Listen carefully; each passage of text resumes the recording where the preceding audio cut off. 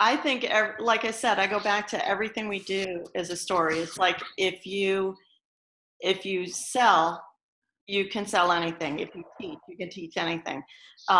If you're a storyteller, everything is a story. So for me, it wasn't about Skinner and Freud and any of the psychology. I did that because I was paid to do that. But for me, it was about lifting others, helping others to feel like to find out who they are and what they're here for, and to figure out everything that's inside of them and throw that out at the world and why they should do that to positively impact as many lives as they could. For me, that's the story right there. That's why we're here. So how can I do that while we're talking about behavioral conditioning? That was a challenge, but yes, there were stories that went in. From cave drawings to family histories to stories around the fire, humans crave order among chaos, connection amid isolation. So, we tell stories. Our mission at the Storytellers Network is to bring the art of story to the masses. Whether you're in marketing, you're an entrepreneur, or you're developing your own personal brand, telling your story effectively can make the difference between celebrating milestones and collecting unemployment. The Storytellers Network strives to help storytellers tell their stories so you can learn from the best. Now, your host, the inbound evangelist himself, Dan Moyle. So welcome to the Storytellers Network podcast. I'm so glad that you're joining me today. In this episode, we hear from an interesting storyteller. Now, certainly all my interviews are interesting, at least to me. I've enjoyed every one of them. But one of my goals at the Storytellers Network is to bring you as the listener differing points of view, maybe differing levels, so to speak, of writers, someone who's just starting off versus someone who's well-known, just to bring interesting stories to you. And today's guest certainly meets those goals. Tammie Ortlieb was introduced to me on Facebook. Now, we have some mutual connections, including where we're both from and where she lives now. So you'll hear a little bit more about that coming up. Just very interesting. And today on the show, Tammie shares her storytelling craft, how she writes, this kind of thing, her successes, her stumbles, what she's up to now. In other words, she shares her story with us. And I'm really excited about it. Now, before we get into today's conversation, just a reminder to find us online at thestorytellersnetwork.com for more episodes, how to contact us, and for other resources to help you tell your story more effectively. And if you like what we're doing here, please consider leaving us a review. It helps us to reach new storytellers. And thank you to Podcast Pilot and Casterly for supporting this movement. If you want experts on the podcast world, like maybe how to start your very own show, talk to the teams headed up by Jamie J. and Sarah Parrish. They are fantastic humans. Now, let's get to the stories.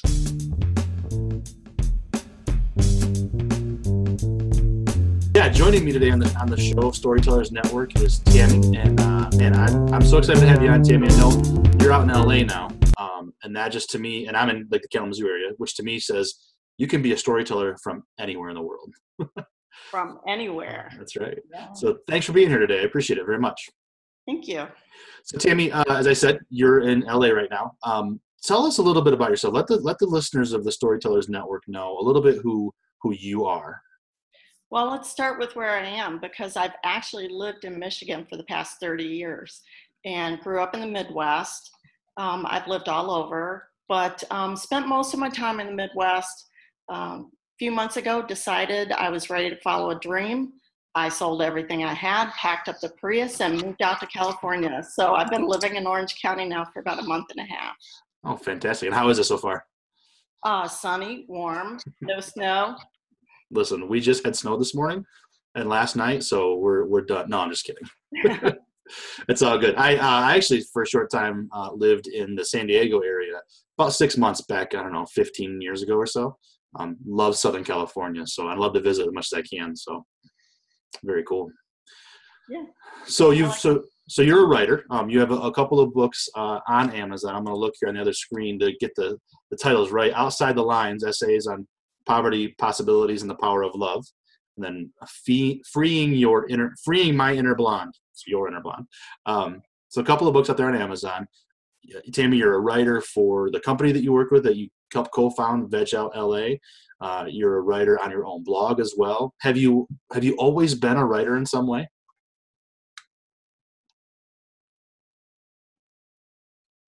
No, I actually used to teach at Kalamazoo Valley Community College, psychology. So I've been a professor, I've been an instructor, I've been a teacher, but I've always written forever since I was a little girl. And I've always liked to sit people down and have them listen to me. So, from the time I was a little girl, I would sit people on the couch and perform for them and just take them away from what they were doing. And then I found that I could do that with the pen. And so writing and I have always had a love-hate. Yeah, I'm a writer. No, I'm not a writer. I could be a writer. No, you're not. That little voice in your head just keeps picking at you, doesn't it? Yeah. I have the same thing. Where does your story as a storyteller kind of begin then, do you think? I think it starts with me as a little girl and sitting people down and having them listen. And I like performing. I like performing and taking people away and entertaining. But that's also where my personal story started. I've had a lot of material, let's call it material, in my life. I started life with nothing. Childhood poverty was my reality. Lived in houses that should have been condemned. Collected Coke bottles at the side of the road with my mom to get dinner. And so I've had a rich life as far as material. And I would say that's where my story really starts. And so I read one of your stories that talks about poverty, and it starts off with you receiving food from a homeless man, even though you had already kind of given it to him in a way. And part of what I love about that is that connection of, well, when he asked you, why do you do this? He said, I've been there. Is that something that you use as your experience as a writer? Does that help fuel kind of everything you write, or just certain stories? Or I guess my question is, how do you use your experiences in your writing? My experiences, I'm all about kindness and compassion. I'm all about love and lifting other people. And I think my experiences make it easier for me to put myself in that position, because even though my reality today is 100% different than what my reality as a little girl was, it really just contributes to, people don't want to read that I was at Starbucks this morning and had a green tea. They want to read, that my 6-year-old self lived in a house with no bathroom and no heat, and they want to read about those things. And the story with the guy on the park bench, that I love that story, because that to me was just the essence of giving and compassion. At the time, I had organized a volunteer project. We were passing out food to the needy, peanut butter jelly and bread. It was Operation Peanut Butter Jelly. And every couple months we would do an event. And this particular event, we were downtown, Bronson Park, downtown Kalamazoo.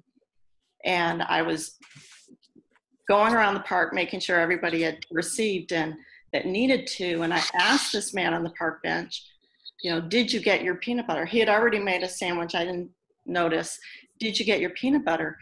And here's a guy who has nothing. He's living outside.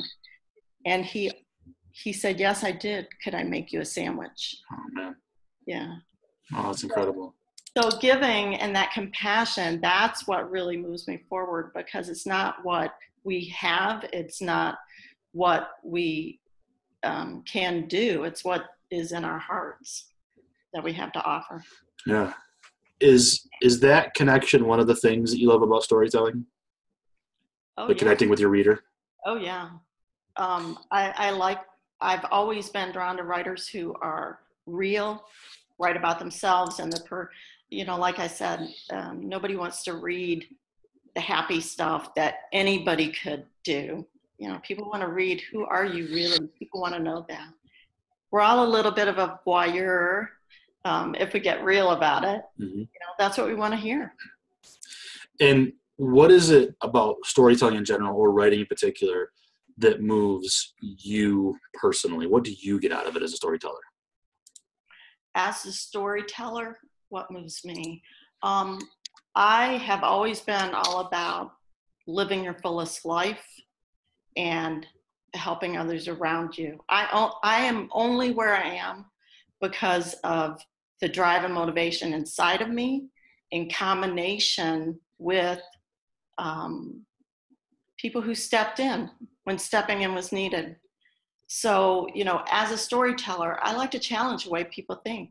I like to challenge your beliefs. I like to give them a perspective of somebody who has lived a certain reality and now lives a completely different reality. Do you see a difference as a storyteller between writing for a book, like one of your books, and writing an article on your Pixie Dust personal blog, or writing for Veg Out? Is it all a little bit different? It's not different as far as the book versus the blog, but it's different depending on the audience. Writing for my I'm Blogger at Life, Love, and Pixie Dust, that's different. Those are personal essays. That's my story. Writing on Veg Out, that's an online vegan city guide. So the readers there want bullet points and tips. They want 9 places to go. They want 10 reasons why. But still within that, I think as a writer, you always have this, what's my underlying theme? What's my motive? Like you said, what's my motive for doing this? And my motive is to lead people to lead a kinder, gentler, more compassionate life, and to be everything they were put here to be and throw themselves out at the world in a positive way. And I like with Veg Out, people might say, well, how do you do that when you're writing about vegan pizza? Mm-hmm. It is vegan pizza. It's kindness. It's a more compassionate choice. You're not killing animals to get there. So for me, it's still maintaining that theme of compassion and kindness, and we're all here on the earth together. That's a great way to say it, Tammie. I like that. What would you say is one of your biggest challenges when it comes to storytelling? Oh, biggest challenges.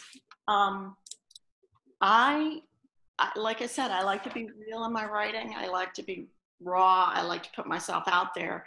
But it never, for me, is a self-centered, selfish approach. So the challenge is, how do I get real? How do I write this personal essay that's just about me and about my experience, about my reality, and yet have the reader think I'm talking to them and writing about them.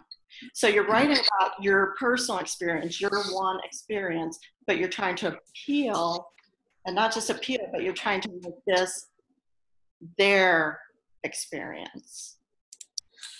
That's good stuff. I like that you start talking a little bit about how you write and a little bit of how other writers are. So I was reading your article, why buy the cow, right, on your Life, Love, and Pixie Dust blog. Right. I love how you get into that. You mentioned other writers, either younger writers or writers asking for advice. Is giving advice? I mean, now that you've been writing for a while, and now that you're a professional writer, is giving advice kind of that payoff that I've learned this, now I can help others? I'm not sure it's ever easy to help others. Right. This is what's worked for me. But I've read writing advice from all the authors that I love. And the one piece of writing advice that I read a couple decades ago that has just stuck with me, just keep writing. Like I said, writing and I had the love-hate. I'd put something out, get a couple rejections. Why am I thinking I'm a writer? Why am I putting this out there? And this guy in the article says, just keep writing. Don't stop. And whether it's journals, whether it's blogging, whether it's even social media posts, it's all writing. Yeah, absolutely. It is, isn't it? It's that content creation. You're telling some kind of a story in that way. Which leads me to this question for you. How do different media platforms affect your storytelling as a writer? I think media platforms in general just help you get your writing in front of people. That used to be a real challenge before, social media was the craze, and it used to be a challenge. If you couldn't get a traditional publisher and get your work out there, you weren't seen if you didn't get accepted. Now, you can get your work on a blog. You can get your work. You can write for an online magazine. You could, there are a lot of different. So it's just visibility, and even like with social media, I mentioned social media posts, treating those like little writing assignments, and really looking at what you're writing and treating it as a writing assignment, and not just throwing anything up on the wall. Yeah. Do you get your inspiration from anything in particular? Do you have a muse that you're, a walk on the beach now in LA, or, I love candles, whatever it is. Do you find inspiration from a specific place? I sit in the coffee shop with my grande green tea, and that's how I write. I'm on the computer out. Now I'm in Orange County, so I'm outside in the sunshine, and that's my favorite way to write. But I would say, as far as inspiration, really my inspiration comes from, I love Anne Lamott. I love her writing. She's real. She talks about herself. She goes places other writers won't go. And I always think, how real she writes. That's how I want to write. And then I go back to a book I have, Little Engine That Could, and I've kept it. I still have it. And I remember when I first heard that, it just clicked with me. Whoa, she shouldn't be able to do that. But she shouldn't be able to carry all those cars across the mountain to those little boys and girls. But that's not about her. That's about those little boys and girls and the toys and the food that they need.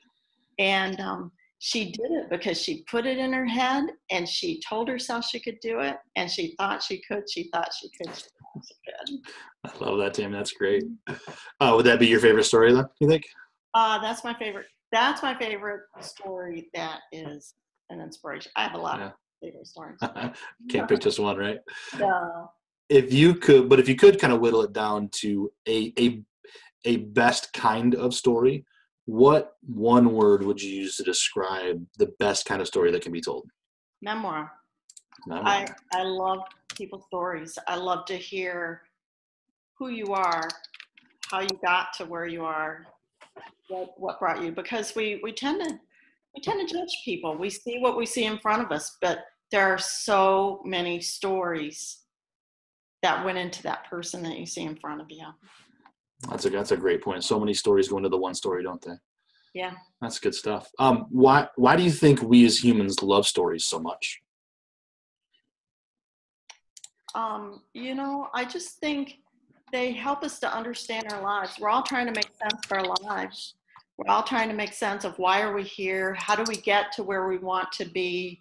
Why did this person do this? And I think, it's just like why we love food. We're feeling emotional. We're feeling like we need to fuel our bodies. It's the same thing with stories. We're looking to just escape our lives for a couple hours. We're looking to be informed or educated. We're looking to laugh, to cry. We're looking to, if you read a book and you're crying in a book, you might never cry in real life. And that's kind of an emotional release for you. So in real life, in your conversations, but really it just depends on what we're looking for. I've had friends say, oh, I don't read those kind of books because, that's just trash.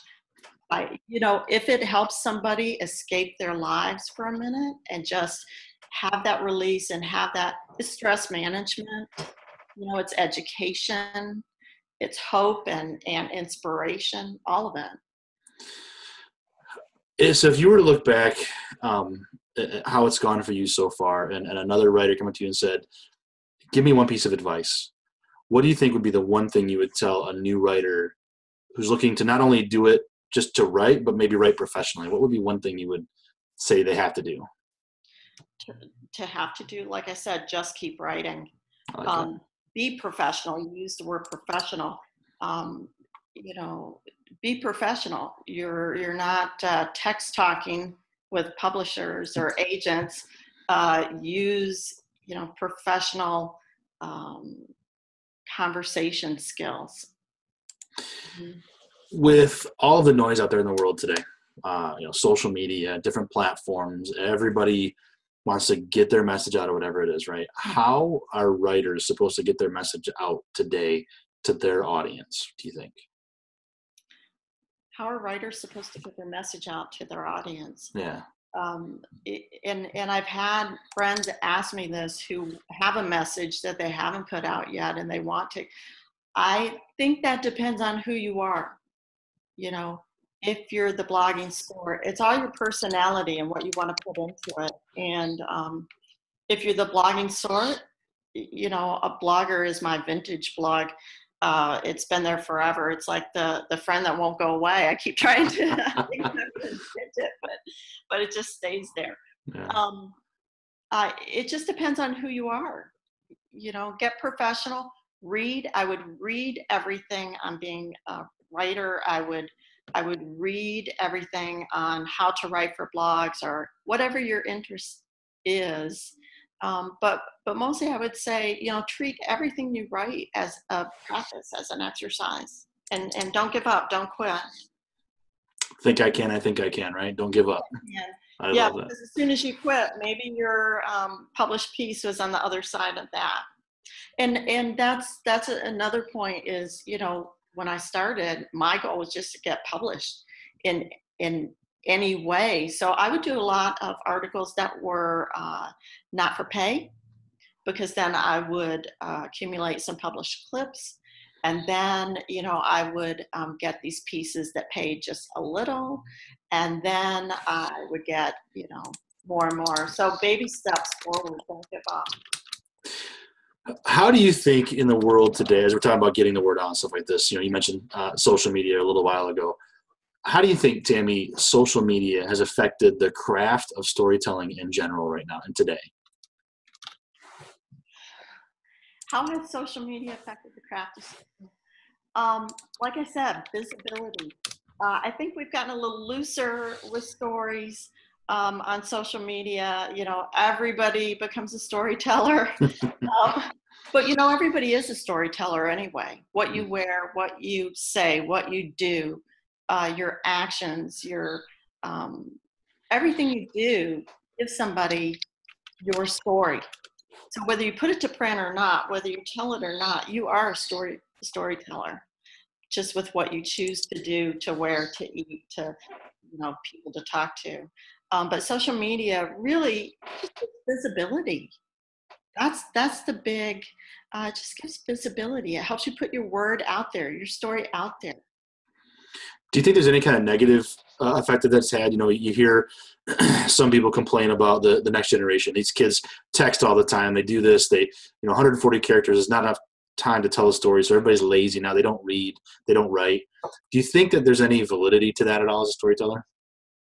As a storyteller, I could write Anna Karenina, or I could write The Little Engine That Could. Dr. Seuss was a storyteller. He didn't have a lot of words to work with. You know, I think if you're doing a blog for Veg Out, a blog article for Veg Out Media, or if you are writing, you know, a certain amount of characters, I think it's all storytelling. It's just how you approach it. And as far as not wanting to read, you know, that's the book I'm working on right now, on a book of vegan answers. You know, when somebody first finds out you're vegan, they have a million questions. And those questions are always the same. Where do you get your protein? You know, what do you eat? What about fish? Why isn't honey? And so the idea I had was just to put all of those answers into a book, and not for vegans, not for people who want to go vegan, but for people who have questions. And it's very social media-like, have a lot of hashtags. It's just very quick little blurbs on different questions. And there's no reason why that's not writing. That absolutely is writing. Oh, yeah, sure. Is it kind of like the Omnivore's Guide to Vegan Living? That's it, right? That's, yeah, you got to get a ton of questions about that, I'm sure, don't you? Oh, yeah. And they're always the same. Yeah. And are any of them just kind of like, facepalm, come on, really? You know, just on that topic, real quick, we just have a lack of information, and we have misinformation. And if somebody has a question, I take time to answer the question. But I thought, you know, why am I doing this over and over? I'll just put the answers in one place, and then there are the answers. That's great stuff. So, so going back to stories and writing and books, I'd love to hear the story behind Freeing My Inner Blonde. Oh, Freeing My Inner Blonde. Yeah. That's just a collection of essays on I was blonde until I was 5 years old. So it's like freeing my inner child. It's kind of a play on freeing my inner child. I was blonde until I was 5 years old. So my 5-year-old self was pretty sassy and knew what she wanted, and she didn't take anything from anybody. And that's kind of, the point that we get to in our lives is we let other people tell us who we are. We let other people tell us what we should wear, what we should do, career we should have, how we should think. The essays are just a collection from my blog. I pulled them from my blog and on getting back to my roots. Do you think that's a way that young writers in a business can kind of start putting a book together? Is like, I like how you say, just keep writing, just write. Mm-hmm. Creating a blog of things like that, can that turn into a book? It can turn into a book, or I've had publishers turn that away in the past. Oh, this is great, this looks great, but we don't publish anything that's already been online. And then I've seen books that have been a collection of essays from a blog. So it just depends on the situation. But that's a good first start. I'm on Blogger, and that's a free platform. And so that is a great way to get started because there's no money put out, and just putting your thoughts together, putting your words together. Like I said earlier, be professional about it if you think this is something you want to do, and really think about what you're writing. Really treat it as a conversation. And for season 1 of the Storytellers Network, we've been talking to writers, but I like to hear how even as a writer, you do other things as a storyteller. Because at the heart of it, we're talking about storytellers. Do you see a correlation between being a writer and being a professor when it comes to storytelling? Did you tell stories to your students?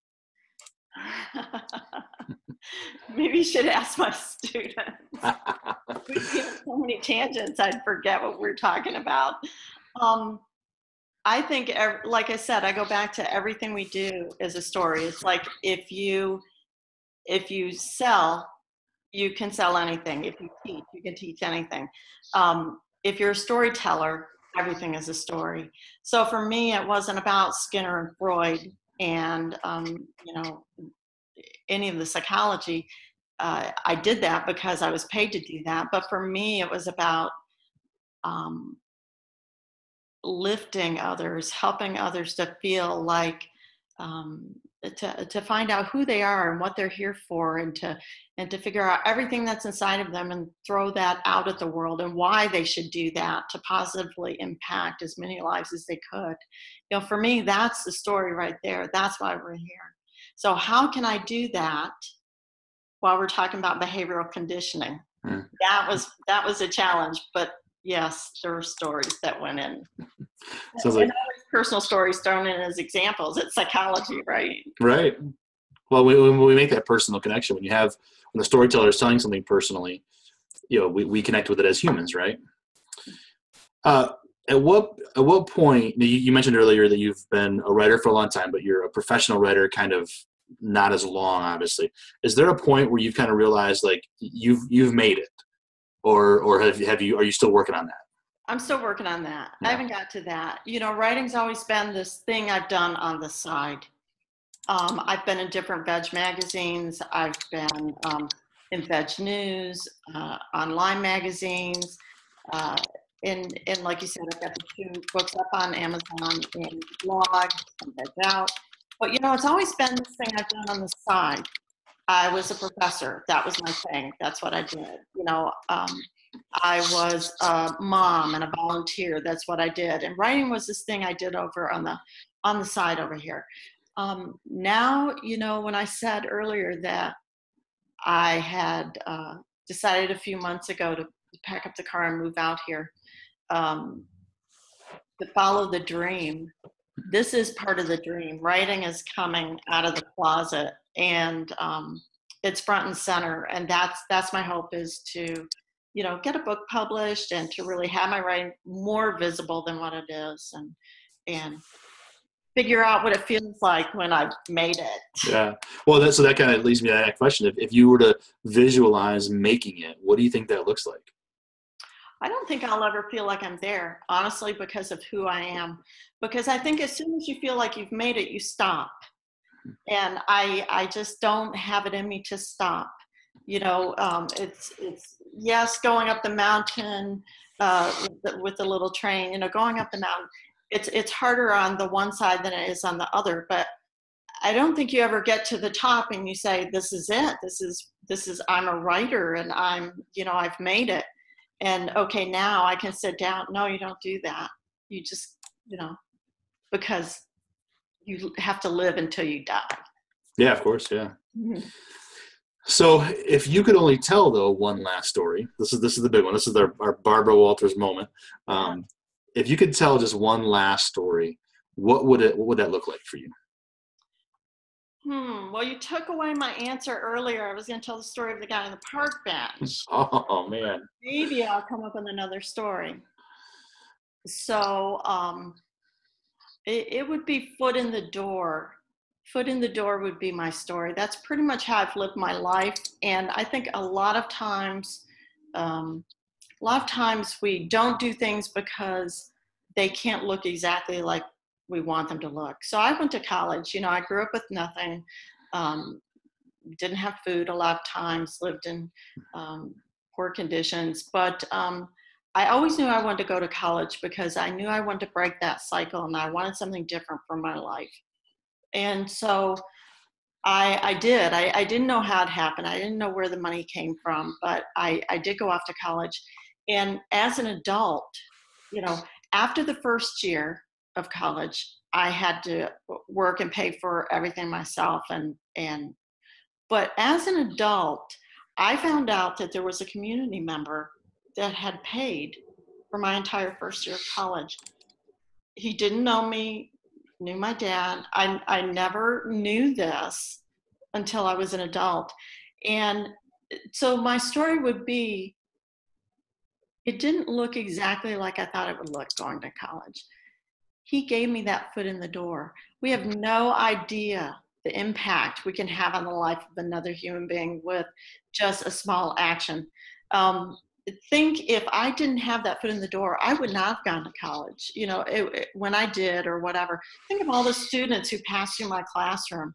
Think of all the people that were impacted by, what I had to offer at the time. That would not have looked like it did if that one man hadn't stepped in when he did and given me that foot in the door. We can help other people on their journeys and help them with their stories. Foot in the door. I like that. That's pretty powerful, Tammie. I like that. Mm-hmm. Well, okay. Thanks for taking time to do this today for the Storytellers Network listeners. I love hearing writers and storytellers from all walks of life. So I appreciate you making time for us today. All right. Thank you for having me. You bet.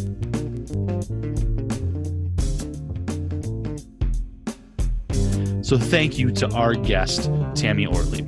Be sure to visit her online where you can find everything to do about her and Veg Out Los Angeles, that kind of stuff, including her blog as well. You can find the links down in our show notes. If you enjoyed this episode, please consider sharing it all over the place. Facebook, Instagram, Twitter, LinkedIn, email, text it. Anywhere that you can share with other storytellers is always helpful. And speaking of helpful, please consider leaving us a review if you like what we're doing here. It helps us reach new storytellers. And a big thank you to our partners here at the Storytellers Network, Casterly and Podcast Pilot. Thanks for making the world of podcasts a better place. Jamie J. and Sarah Parrish and the rest of the team over there, great folks, and you'll be better off knowing them. Until next time, here's to telling our stories and having stories to tell. Cheers.